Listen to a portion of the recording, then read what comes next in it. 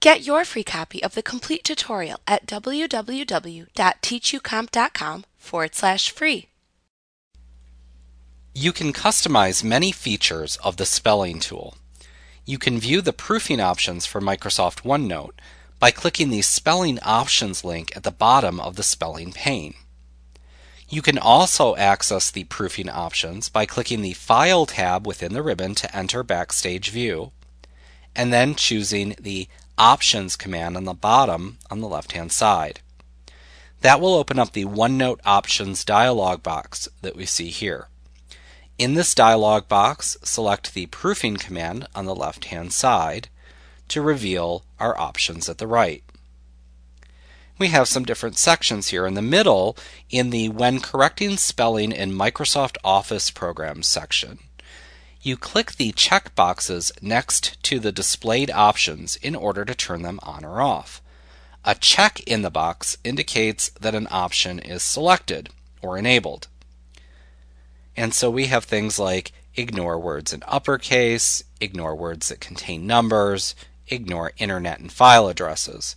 Those are set by default, but again, you can go in here, you could uncheck them if you didn't want that to be active, or you could activate any of the other ones that are available that are not currently checked.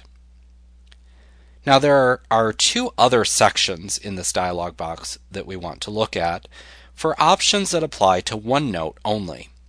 We have the Autocorrect Options, that's up at the top, and then we also have a section at the bottom called When Correcting Spelling in OneNote. Let's go ahead and take a look at the autocorrect feature. Now, all users mistype or misspell words. There may be words that you seem to mistype frequently. OneNote provides the autocorrect feature to help you automatically correct common misspellings of words. For example, if you commonly mistype the word the as TEH, Autocorrect can automatically replace the misspelling as you type so that you don't have to make that correction later using the spelling pane. Now, to view the autocorrect feature, click the Autocorrect Options button at the top of the dialog box here. Give that a click. Now, this will bring up the Autocorrect dialog box.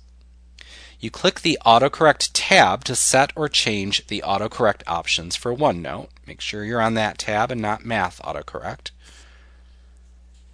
Now you can set any of the available options that you desire by making sure a check mark is next to a feature that you want turned on.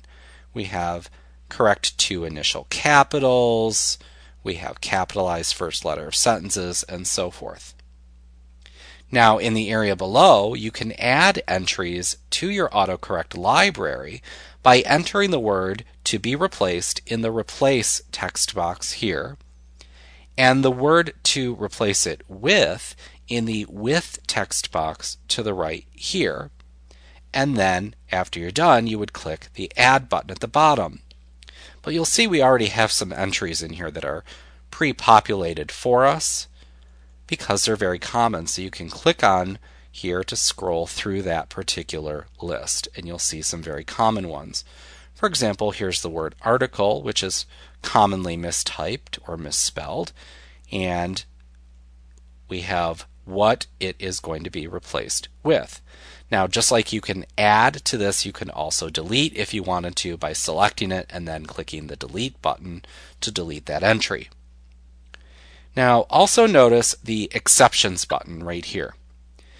If there are certain words or chains of letters that you do not want OneNote to automatically fix, you can add them to the Exceptions section.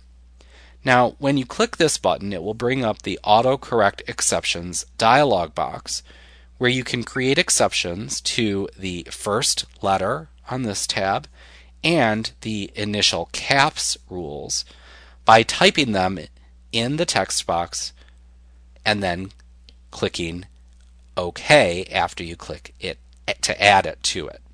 So for example, we have our first letter list, and you can scroll down and you can see all the different exceptions. Maybe we want to add another one. And we can type that in, and we can just click Add, and then we would click OK. Now, to delete an autocorrect entry from the list shown, on the Autocorrect tab, you simply select that entry that you want to delete and then delete it. So let's go ahead and look at that. We will actually delete one,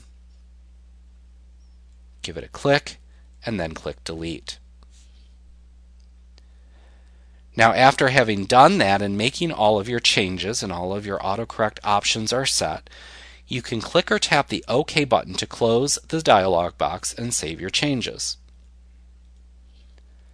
You can then click or tap the OK button in the OneNote Options dialog box to close and save the default proofing options. And now you have set your default proofing options in Microsoft OneNote. Like what you see? Pick up your free copy of the complete tutorial at www.teachucomp.com/free.